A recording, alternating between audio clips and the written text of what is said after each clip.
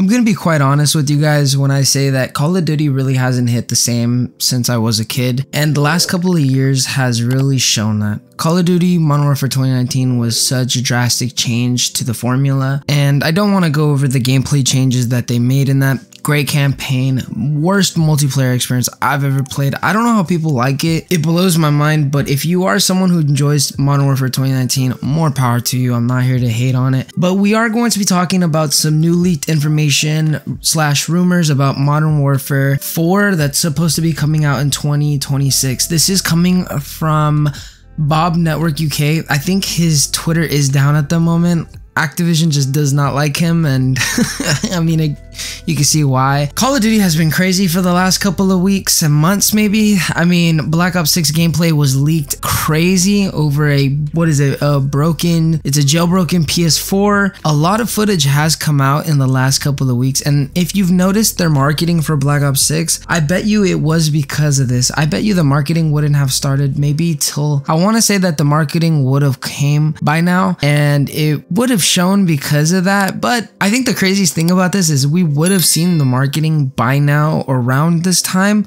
but I think they started it early because of those Black Ops 6 leaks, and it's crazy, man. It is crazy. But today we're going to be talking about Modern Warfare 4, Infinity Ward's Call of Duty 2026. Reportedly at a standstill as the team is unhappy with certain aspects of the narrative and mechanics of the game, and Activision is putting severe pressure on IW as a whole. And there's supposed to be Modern Warfare 3 2011 maps, and those are set to be returning in Modern Warfare 4. So for me personally, I just kind of want to get the smaller thing out the way. Modern Warfare 3 is one of my favorite Call of Duties. I know that's kind of an unpopular opinion. I know it wasn't really regarded as one of the better Call of Duties, but I still enjoyed it for what it was. I spent so much time on there playing freaking Infected and so many other game modes. I love that game, and I remember me watching my brother and my cousin get MOABs on that game. It was a time to be alive, man.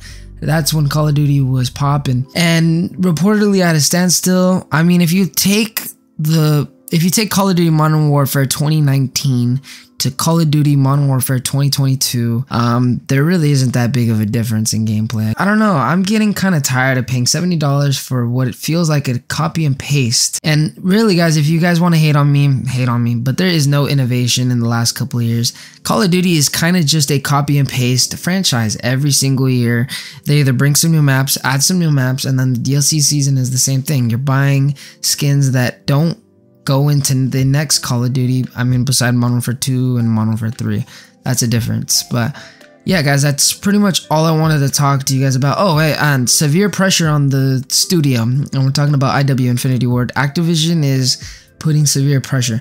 I wouldn't really disregard that as pressure, because honestly, I do feel bad for Infinity Ward in this case, because they're honestly kind of at like, what do we do, you know? What do we do? The narrative is kind of in a weird place too. I mean, if you've seen the way that MW3 ends off, the narrative didn't move forward, or it kind of just moved backwards. Like, yeah, Makarov's in the story now, but what does that really mean?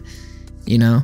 But yeah, guys, that's pretty much gonna have to wrap up today's video. It wasn't a very long one. We were just gonna be talking about some of the leaks that came out. But let me know what you guys think down below. And I don't want my channel to come off as me hating on this as much as people think. I'm a big Call of Duty fan, man. I love the franchise, and I wish we could have one game for a couple years and then have another game for another couple years, but it's just not how it's gonna go. I feel bad for the devs most of all, because they're crunching and crunching and crunching, and I don't know, man. Call of Duty just doesn't hit the same no more.